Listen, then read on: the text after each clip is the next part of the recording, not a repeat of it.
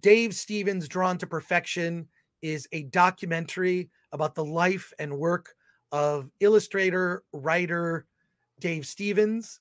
This is an amazing documentary and exploration of the artist Dave Stevens, who was integral, not just, creating the Rocketeer comic book in the 80s, but also in the development of the Rocketeer movie of the early 90s. This documentary goes into incredible detail about Dave's life, the fact that Dave was so committed to his work. A thing that was often repeated in the documentary when people spoke about Dave Stevens is how much he would look at his own work and say, it's not done. It's not done. It's not perfect. It's not there yet. And I was blown away by this doc. Dave Stevens, you find out through the course of watching the documentary, you'll probably already know this, that he passed away tragically. I'm not going to say how or the, you need to see this documentary. You definitely need to see this documentary. I learned a lot of things about Dave Stevens I didn't know. I learned that Thomas Jane, the actor Thomas Jane, is a huge fan of Dave Stevens. They even go so far to interview Brink Stevens, which was Dave Stevens' ex-wife. And Brink Stevens, she's a scream queen, and she contributed a lot to Dave's life. And he also, he drew her quite a bit. Many drawings Dave Stevens did of Brink Stevens. This is an incredible documentary, and everyone who's either an aspiring comic artist or an aspiring comic writer needs to see this. The level of dedication that Dave Stevens had towards his work is incredible. Absolutely incredible. I learned so much about Dave and just the people he surrounded himself with, how much he was loved by those people, in his story. And it brought back memories for me of discovering his work at a comic book store in the 80s. And, my buddy Scott at Dave's Comics in Royal Oak, Michigan, saying, dude, you gotta read this. It's amazing. And the doc is an incredible work. It's archival footage mixed with a lot of footage of newer interviews that were done, but it's not one of those talking head documentaries. It is chock full of artwork by Dave Stevens, including unpublished artwork you've never seen. I'm excited today to bring on the director. KELVIN MAO is here, and one of the producers of the doc, Rob Chatlin, is here. Thank you so much, gentlemen. I'm Chris Gore. This is Alaning, my partner in crime here. I'm sorry, Chris. Did you just name drop Dave's Comics in Royal Oak? Yeah, I did. That's where I grew up. I used to go there all the time as well. That was my comic book store. Dave Huxley, who's like this sort of beefy, he was basically a biker. Yes. Tough guy. So that was my comic book store, like in high school and college. And then I followed him to Ann Arbor as well, where he had a shop. Yeah. It was Dave's and then Classic Movie in Livonia. Wow. Well, let me just say how amazed and impressed I am with this documentary. Blown away at how great it is. It's, nobody goes about making an archival documentary to get rich. And ask their butlers, they would confirm. But it is like an arduous process, having worked on archival documentaries myself, from getting clearances to getting all the footage and video. And this just brought back, it was like reliving like my 80s, like it made me just want to go to a comic book store. So question for both of you, feel free both to answer. How did this project start? You must have known Dave, and obviously if you didn't know him, you were affected by his work. How did this project come about? It was a pandemic project. First of all, KELVIN was friends with Dave for the last 10 years of Dave's life. And he would tell us stories. And at some point during the pandemic, we were playing poker online. And the idea said, hey, let's do a project together. We were talking about doing a documentary. And it's like, Dave Stevens, that'd be perfect. And between KELVIN and Robert Windom, the executive producer, we said, yeah, that's going to work. and then it all came together. We had a pandemic to do pre-production, and then once the vaccine came around in 2021, we were able to start doing interviews. And with Kelvin knowing most of her cast and having deep connections in the comic and comic art industry, we did 35 interviews over the course of a year and a half. Wow. I'll say, I think a lot of people use the pandemic to work on a project. Kelvin, like, that's a lot to do, even though, I mean, like, first of all, I'm impressed. So you made it in like under 3 years. That's crazy.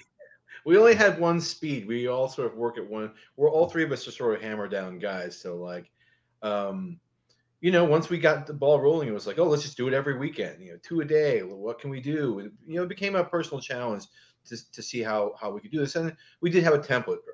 Rob Chatelain had just finished editing another documentary with a lot of interviews. And so, we did have some experience in that respect. Robert Windom and I did not have that experience, but yes, we were both big fans of Dave Stevens, and I was lucky to know him and a lot of the people that are in the documentary. So it all just sort of coalesced in this, very, very serendipitous project. And it all started with, I think it was at the end of the game where we were just sitting around still on the Zoom because no one had anything better to do, in the middle of the night, after a poker game. And he said, hey, and then, that's sort of how it all started. So, I mean, I definitely tried myself to be productive during the pandemic, and what else was there to do? But it was a real, gelling of 3 different personalities, and that's what you're seeing up there. And we, Dave Stevens himself, obviously had a work ethic for geared toward perfection. So we tried to channel that as best we could, although we knew we would definitely fall short of his standards. We're hoping that he, wherever he is looking down, at least getting a good laugh out of this. You know what I mean? But like I said, yes, we tried real hard, and hopefully that shows up on the screen. Well, I actually rewatched Rocketeer, and we were talking earlier about, a lot of people have maybe some issues with modern Disney. That to me is like a perfect film, The Rocketeer. Whatever problems you might have with it, it is to me a perfect film. It's amazing period piece. The score is so brilliant. The fact that like also so many of Dave's designs really translated so accurately into the film. You don't get to see that too often, but can you tell me, like, what were some of the things that surprised you over the course of making this documentary? Well, I mean, the one thing was everybody we interviewed, especially his old friends and his artistic colleagues, all would immediately tell us, "Oh, if anyone deserves a documentary, it's Dave Stevens." And that was something where to see that sort of respect and reverence that his peers held for him, you sort of know about that as a fan. Like I started all of this out as a fan. I met David Stevens in 1992 at San Diego Comic-Con as a pure fan, and then got to be friends with him several years later. I guess part of the real surprise was there weren't any surprises. You keep waiting to see something else, and Dave had a tremendous sense of artistic integrity, but also in his whole life. There's a guy art directing his own life as if someone is watching this as a movie. And he was, if anything, we found out he was more everything that we thought he was through the interviews, which is, to me, you start to understand why other artists really admire him, because he was like living that ethic that he had, that aesthetic, trying his best, even right to the end. That was something that is part of why he's so unique. And that's what we were trying to get across, not just the movie and the artwork. And there are a lot of great artists out there, but this was a very unique person with like a lot of contradictions, just a combination of things you don't normally see combined in one human being. And then that was the tightrope we were trying to walk. So to try and do that without getting too inside baseball. Well, I met Dave Stevens also at San Diego Comic-Con, and the thing that struck me, he had amazing hair. He just had this like perfect, not a hair out of place. That guy, he was really, and he was also strikingly good looking. He certainly, I think, had an effect on women I know. And you even talk about that in the doc. Like, I really love that you explored, personal aspects, obviously, but so much about him and just his dedication. We have a lot of comments and people have questions in the chat. So, so would you mind answering some questions? We've got like almost 500 people on this live. Sure, let's bring it on. Yeah. People? Yeah. Solomon Thornton says, I grew up watching Rocketeer, love Timothy Dalton and Jennifer Connelly. Thanks guys for doing this. And then Portland 182 says, hi Rob and Kelvin, how did you get a hold of so much unpublished art? Dave Stevens didn't draw. He wasn't prolific. He wasn't a Jack Kirby, but he spent a lot of time on each individual piece. And I'm lucky that I've been friends with Dave's family for quite a while. And myself, along with another close friend of Dave Stevens, Dave Mandel, who's a well-known collector, we sort of helped them, manage the estate after they passed away. Dave had a very sort of compartmentalized personality, so his family wasn't that aware of a lot of what was going on in his professional life. But through that relationship, the first thing that we did when we decided to do this was to call his sister Jennifer, who's the current executor of the estate, and say, look, we want to do this together and make this authorized. And she opened up her house, and we got to go. We went 2 days over there, and just shot everything. And a lot of people were very generous about sending in, letting us know they had work. His ex-wife Briggs Stevens had some things we hadn't seen before. A lot of people had gifts, things that David drawn for them that hadn't seen the light of day, or at least outside of them physically bringing the item somewhere or visiting them. So that was a lot of it. And there's still stuff out there. The one thing that we joked about was the second it was going to be over, someone was going to send us something, right, Rob? Yeah. Well, Patrick Lemire says, remember, kids, if Dave Stevens didn't write it, it's not Rocketeer. And then Jeff Tucker at Tucker Time says, ask them about Dave Stevens' relationship with Betty Page. Did he know the real Betty Page? He absolutely did. Yeah. He absolutely became friends with Betty, helped her out. The film goes into some of these details that when Dave learned that she was alive, Lifestyles of the Rich and Famous, as Robin Leach said, hey, Betty Page is still alive. Dave then reached out through connections and eventually became friends with her, a very dear friend, and through the end of his life. And there were so many great stories that unfortunately did not make the film. Some of them very funny, because Dave was very protective of her and basically kept a lot of outsiders away from her. And Betty also liked some of that privacy as well. But it would have been nice to have seen them together. That's our one regret, is we do not have a photo of them together because they don't exist. We have a lot of questions and comments here. Murdoch86 says, loved The Rocketeer as a kid. Used to make my own jetpack using 2-liter pop bottles and a belt. Well, that's pretty funny. What editing software did you use? We have a lot of filmmakers that watch the show. Okay, I used Avid Media Composer. I've been on Avid since the 90s. That's all I know, and that's all I'll use. Awesome. And are you thinking, Portland 182 asks, are you thinking about a book of the documentary featuring his art? Bestseller for sure. It's funny that you should mention that. There was a project that was sort of in the works before the documentary that we had some benefit a little bit from the research of.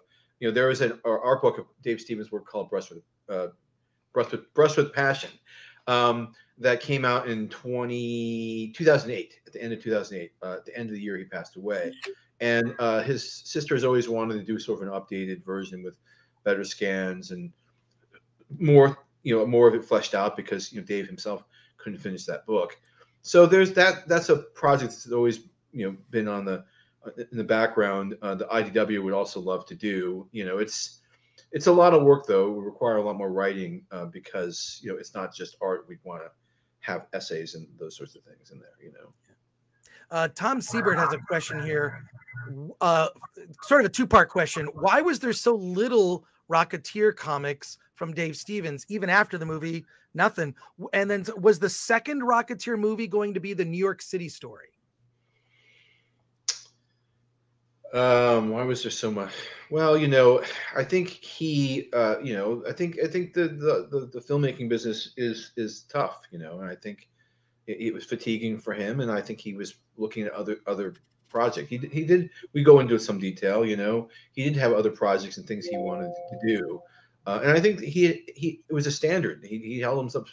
The more fans sort of, you know, held him in regard his art, I think the higher the bar was in his own mind, because he did the first few issues of the original story in a relatively short period of time for him.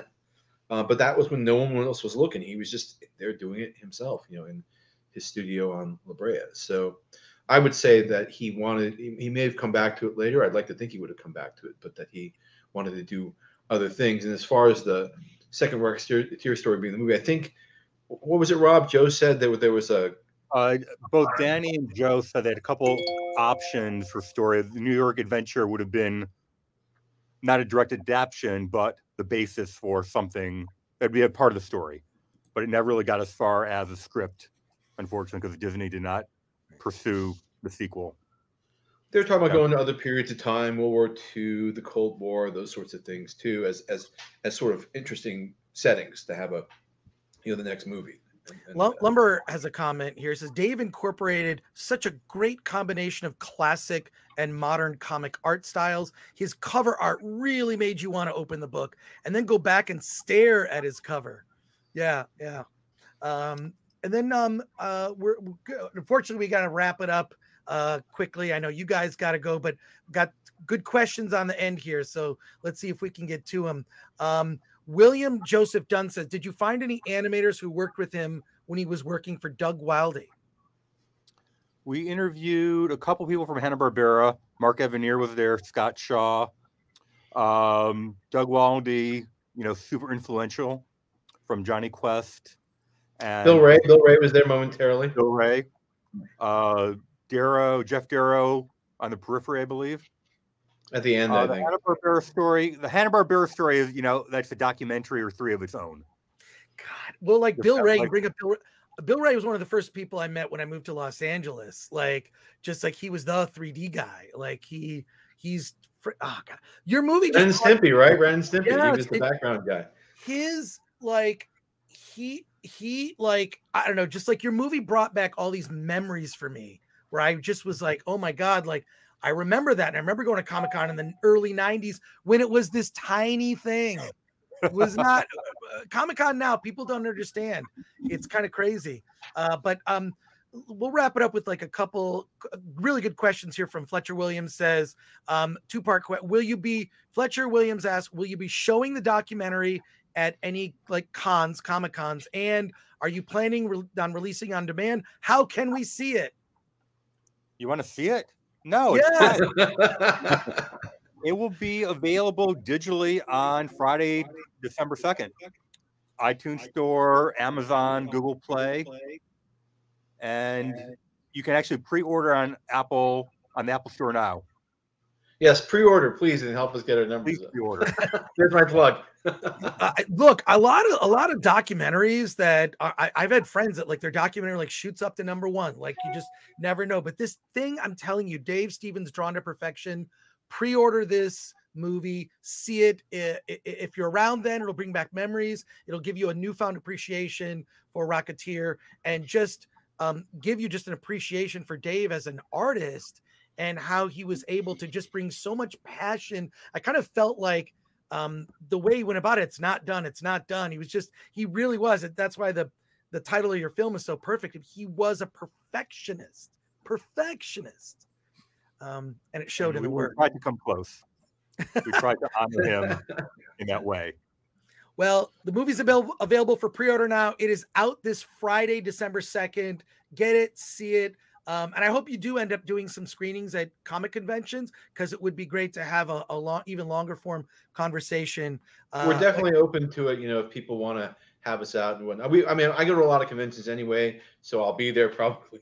So if anyone wants to do something, you know, we would be totally open to, like, you know, we can talk about this stuff and Dave, you know, pretty much forever. So, you know, We have hours of stories. Well, if you're in LA Comic-Con is this weekend at the Convention Center. Alan and I will both be there. So we may have to step in. We are definitely here. Yeah. Kelvin and Robert, so great to talk to you today. Thank you so much for joining us on the Film Threat Livecast. I appreciate it. Thank you Thanks both. so much for having us. Thank you. Appreciate it. Thank you so Take much. care. Yeah. Congrats on Bye-bye. the movie. Amazing job. Thank you. Thank you so Thank much. you. Thanks. Take care. Bye now.